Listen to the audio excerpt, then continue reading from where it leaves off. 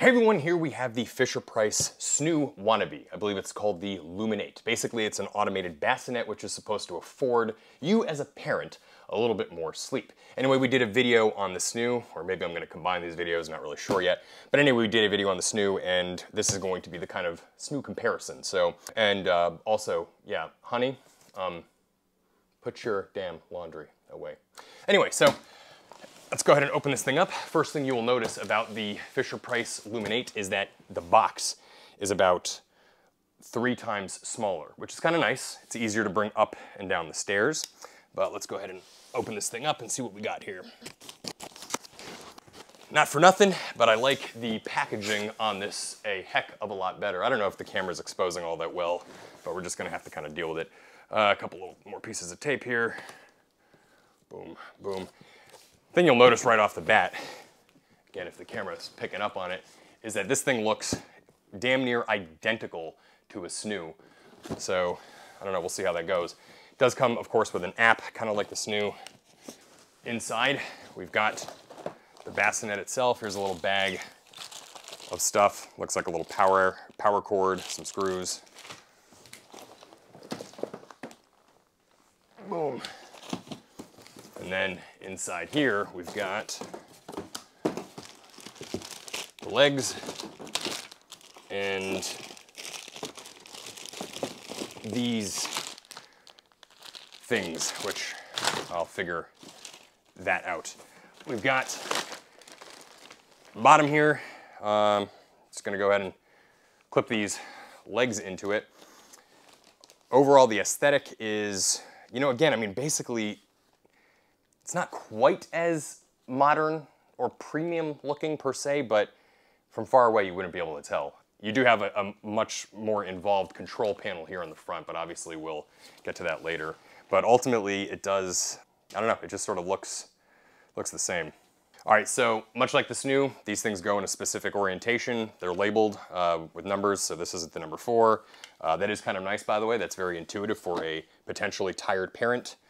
So clip that one in. This one does have cord management built in. For what it's worth, the Snoo had it too, but it was kind of a manual thing that you had to clip on the leg. This one's sort of like built on the leg already from factory. Nice touch, Fisher Price. Anyway, leg clips in. Pop the last one on. Here's number 3 leg. Interesting. There's 2 number 3s, a number 4, and a number 5. That's a little bit curious, but doesn't really matter, does it? All right, so once those are snapped in, I think what these are basically the supports that hold the actual like bassinet wall up. To be fair, I actually kind of like the way that is a little better than the Snoo as well, because again, it kind of made packing this thing a little bit easier and sort of a better box. By all accounts, the design of this thing is superior so far. There is one thing worth noting, and that is that the Snoo has a built-in shield beneath the like platform to supposedly protect your child's head against wireless radiation so they don't grow a 3rd arm later on in their life. I don't know if this one has that. That is something I'll research and then get back to you all on, but nevertheless, so far I'm pretty impressed. Anyway, let's figure out how to get this thing assembled here. So now you'll see there are, these by the way are numbered as well. So this one is what number are you? This is a number 1, this is a number 1 slot. So this thing clips in. This one is numbered A2, number 2. And snap this one on in the back here. They all snap in exactly the same. All right, so we're just gonna take the screws out of a little pink bag here. Now most people will probably want to use a regular screwdriver. However, I subscribe to the power theory, so we're gonna go ahead and blob this up here.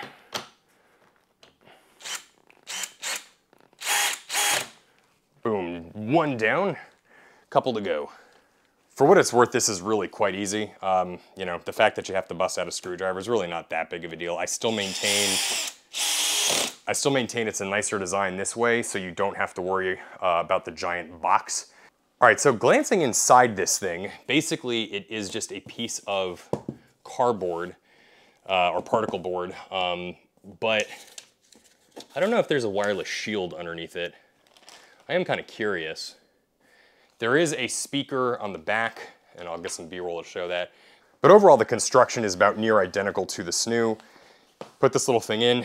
Of course, it is removable and washable, so that's nice, but you just pop this little thing in. Of course, that is where your baby is going to sleep. Let's go ahead and set this thing up and plug it in and get down to some action here. By the way, the other nice thing about this is that the power cord is just simply a USB cord. You know, not for nothing, but considering this thing is $250, maybe even a little bit cheaper, and comparing that to the Snoo's like $1,600, it's a little bit hard to justify the cost of the Snoo, but you know, that said, the Snoo might be made of slightly more premium materials, maybe like less stuff made in China. All right, so we're plugged in and we're ready to go. At first glance, the options that you have on the front here, of course, you've got the power button and then the Bluetooth pairing when you want to do it with the app. Looks like you've got a crying baby face, some kind of bookmark looking thing here, volume up and down for the white noise. I'm assuming this allows you to choose between music and a soundscape, something here, probably the vibration, and then turning the light on and off. That is one kind of nifty feature that this has that the Snoo does not, is a built-in light to check on the baby if it's in the dark. See if we can get some B-roll footage of that at nighttime. But yeah, basically you toggle that on and off, and it turns a light on and off. Unlike the Snoo, there do not appear to be any kind of like security clips that you need to use on this thing. Basically, you can just put them in a swaddle sack and then, you know, rock and roll. Let's go ahead and go through these buttons here. First off, this right here is a motion sensor. It is super, super sensitive, but what it does is it activates the light that is underneath the Luminate if you have the motion activated feature enabled. Power button obviously goes without saying. And then we have the touch to light up option enabled, but this is basically the you can kind of customize this in the app, and we'll show that later on, but in the app you can tell it, you know, if you want it to vibrate first, make a specific noise, whatever it is. But ultimately this is sort of the hot button that you press when you put the kid in and you want it to sense if the baby is going to cry. This right here is a bookmark feature that does not enable the whole baby crying sensing option, but what it does do is it sets up a quick bookmark of a specific sound, volume level, and vibration level that you would want. So that's kind of cool, and a nice touch that they added on there, just a little, you know, quick button. Obviously, volume up and down for the noises. Right here, this is the specific sounds that they give you. There is like ocean, industrial, rain, and a few others. And then this is, of course, a series of music tracks, you know, Rockabye Baby, stuff like that. This is the vibration level. It has a small, medium, and aggressive mode, or, you know, big mode, whatever. We have found that the small and medium are almost non-existent, so you're probably going to want to have it on max the entire time if you want the baby to feel anything. And then, of course, this is the light that activates the interior light in the Luminate itself. Now, I'll get into this in the video, but the reason why these the sounds are annoying is because not only are they a very quick loop, about 10 seconds long, but they also, every single one of them has a weird sort of like noise in it that you'll, as the parent, you will fixate on in the middle of the night, and it will keep you up because it has, you know, basically 9 seconds of rain sound and then like a very, like a beep or something like that, and then it goes back to the beginning and you just hear this, you know, every 10 seconds. I'm going to try to pick it up on microphone, although I don't know how successful it will be.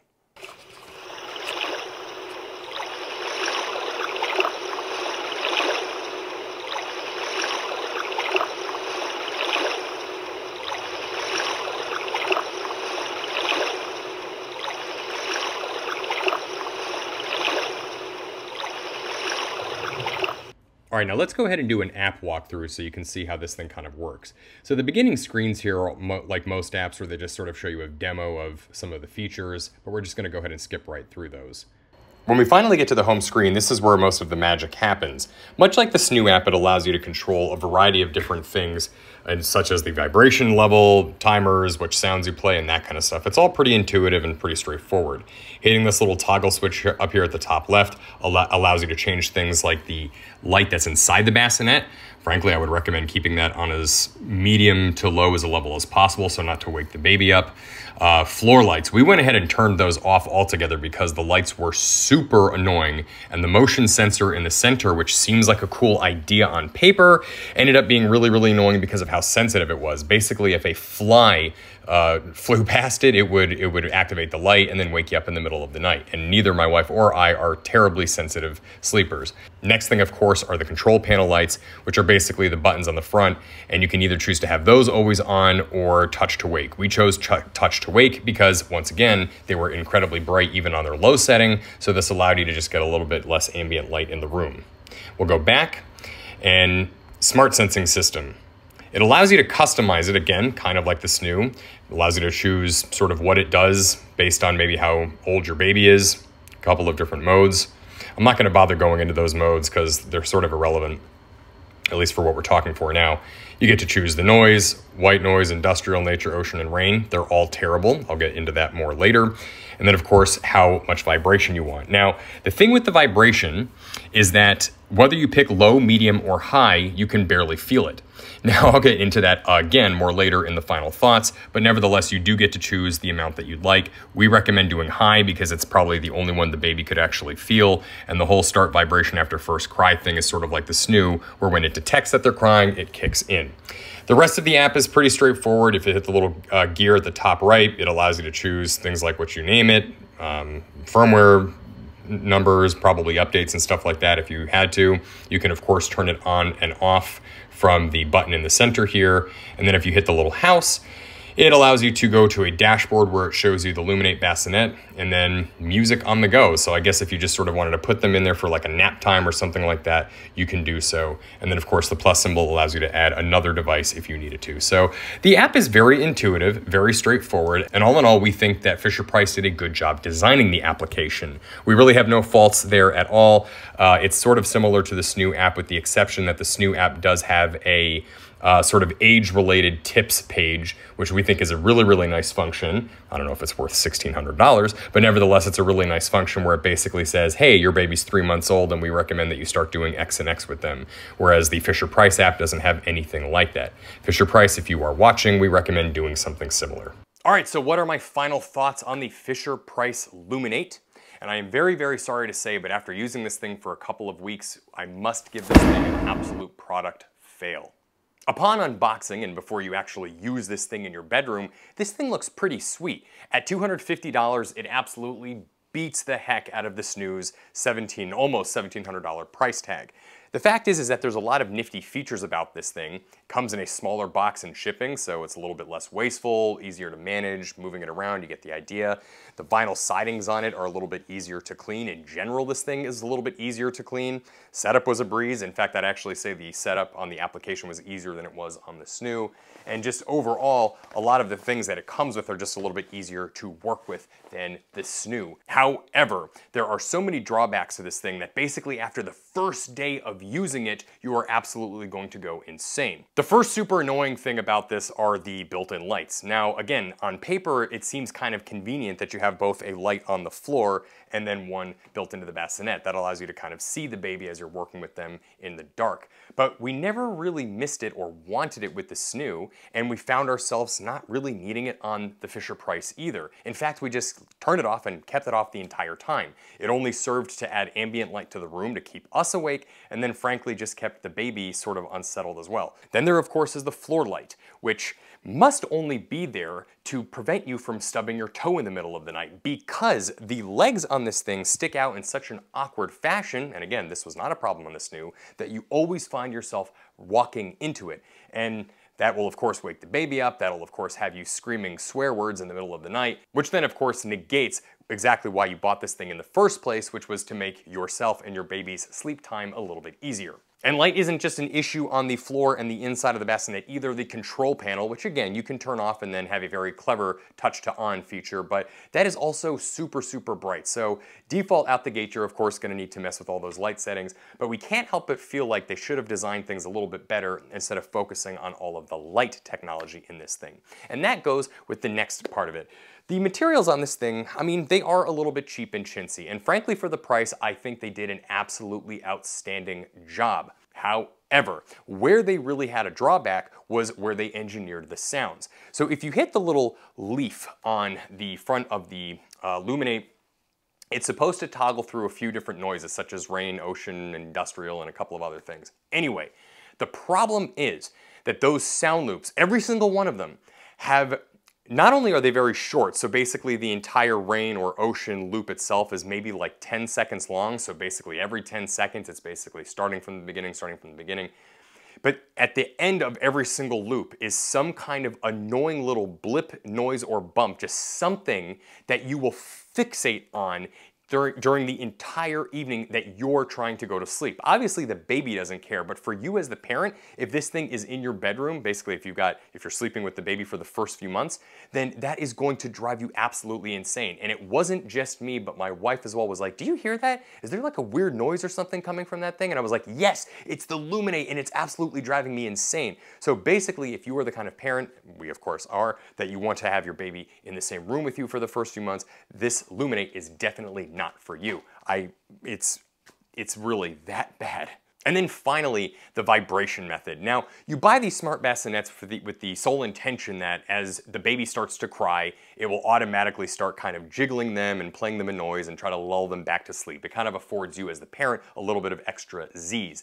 However, the vibration in the Luminate, whether you're on low, medium, or high, is so painfully soft that I'm not even sure the baby is really feeling it, much less responding to it. That's one thing about the Snoo, and of course the Mamaru and a few others. They have these very big, vibrant motions, very dynamic, that are sort of engineered to put the baby back to sleep. But this little vibration isn't doing anything other than maybe keep you up at night with another ambient noise. So, I don't know, I really wanted to like the Luminate. It looks exactly like the Snoo and it is a literal fraction of the price, but I would really recommend skipping this and looking at spending either a little bit more money for the Mamaru or just ultimately throwing down for a Snoo. Obviously, you as the parent are going to need to decide if spending the extra money on the Snoo is worth it. Personally, we didn't think it was. It's a very, very expensive item, but there are some nice things such as the construction, the wireless shield, the sound, the white noise sound is a little bit more bearable, and just in general the construction and thoughts are a little bit better on it. We also like the fact that the Snoo application has some built-in hints and tips as you're a new parent and you're trying to kind of navigate your way through the scariness of a new baby. The Fisher Price doesn't offer anything like that. So yeah, skip the Luminate. It is not a good product.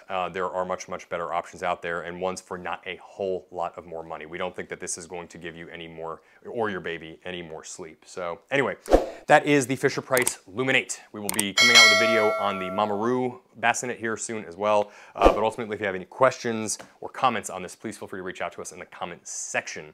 Please like and subscribe, and we will be back with another video really soon.